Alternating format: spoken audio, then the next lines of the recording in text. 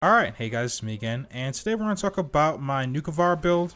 I know some of you guys asked me about it in my hard mode AMA video, and here it is. I'm surprised I didn't have a video up on this already on the channel, but this is a pretty solid and very satisfying build. And what it's based around is Ivara's concentrated arrow augment, and what it does is instead of Artemis bow shooting 7 arrows at once, it shoots only 1 arrow, but if that arrow gets a headshot, it does a massive explosion.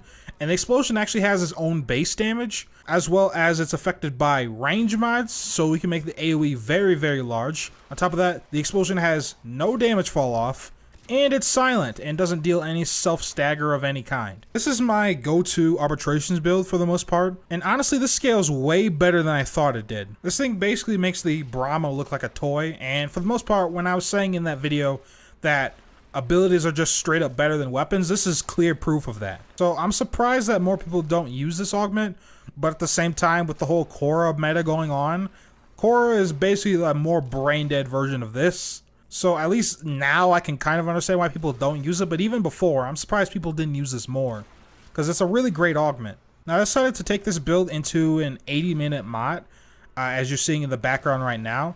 And honestly, I had no trouble killing any of the enemies. Like, the only issues that I did run into were energy leeches and nullifiers, and more so energy leeches, but that's mainly on me, because I have my graphic settings turned down lower to get higher frame rate, and higher frame rate in this game actually reduces like a lot of input lag. But me disabling particle effects also disables the orange outline that Xmas units normally have. But because of that, I was completely unable to see the energy leeches. So, and they were just wrecking me, because for the most part, to get more energy, I had to like disengage, retreat to somewhere safe, hit a like prime death orb, or like pop down energy pizza and just wait a few minutes, and then I'd have to re-engage just to find like maybe more energy leeches because of the increased spawn rate in hard mode. It also didn't help that my loadout wasn't very optimized for doing an endurance run, and that's because I wasn't originally planning on doing an endurance run anyways. But due to the increased spawns in hard mode, the survival actually is a lot of fun. I just kept going and going. But had my loadout been more optimized for doing an endurance run, I'd be able to go a lot further than 80 minutes. So this is the build I'm running, and it mainly focuses on range and efficiency. Now we need a lot of efficiency, mainly because we're going to be casting abilities constantly. We're going to be using Sleep Arrow to line up an easy headshot.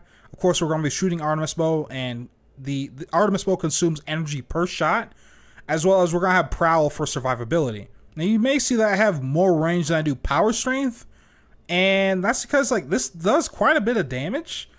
And since like I can get what 16.45 meters with just the range I have right now, that's a huge amount of AoE on concentrated arrow. And remember, this goes through walls, so that's a lot of AoE. And on top of that, this explosion here benefits from things like 100 munitions.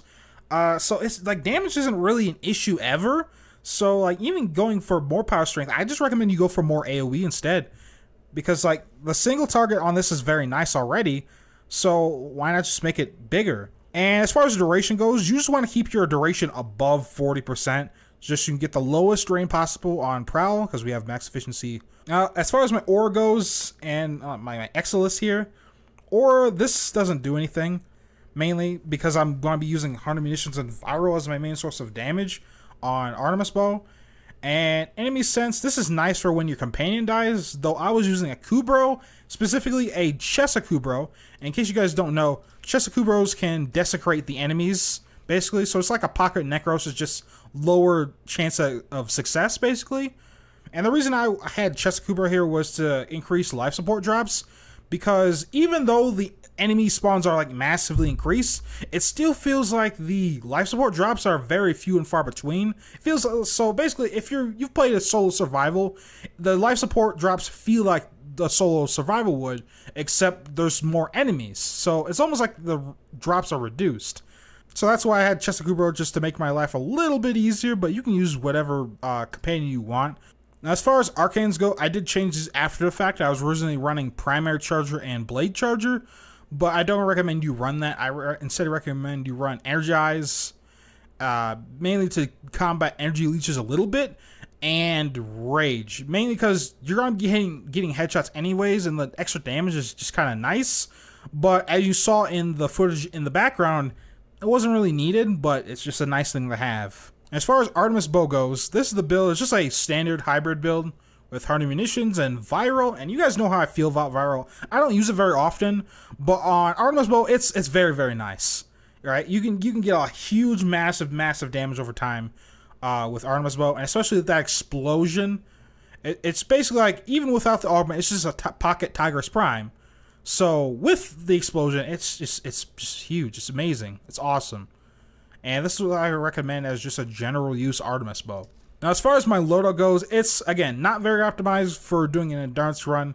But for the most part, I wouldn't recommend you run a primary anyways. But if you were going to run a primary, it'd probably be the Miter with its like nullifier destroying augment. But thing is, if you're using Artemis Bow, you have to turn it off to use your primary.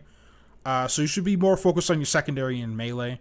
But for your secondary, you should just bring something that easily takes down nullifier bubbles. Something like the Synode Gamma Core or something like that. And I was using the Stropha just because it hit a wide area. And this took care of the glass enemies from Nightwave really easily. But because of its damage fall off, it really sucks. It's not the best thing to go and pop nullifier shields. So that's what you should use your secondary for. But other than that, this is okay.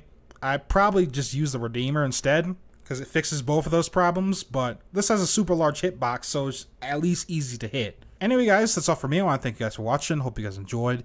And I'll catch you guys next time. Peace.